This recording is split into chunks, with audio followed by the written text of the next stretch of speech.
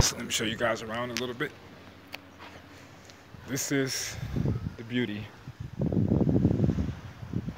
It's like me coming from the ghetto and landing in a place like this is like a paradise in itself, with the beautiful sun right there, which is my purpose of even coming out here to the beach today anyway. All right, well, I just want to let everybody know, the light codes is out there. A lot of activations I have been processing lately, been coming from the sun. So please, if you can, do it for yourself. Just give yourself a few seconds a day. Stare at that sun, feel it in, embrace that power, recognize yourself.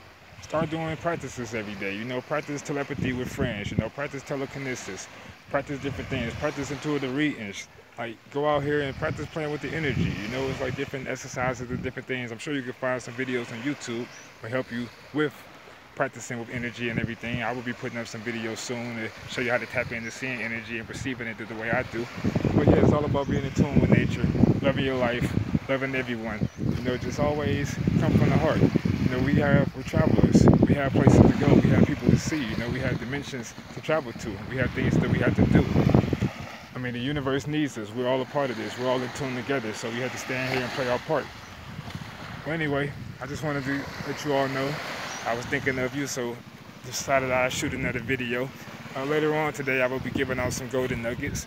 So I got a few ideas and a few things I would like to speak about that I believe will help a lot of people in their processes on their spiritual path and on their journey back to self.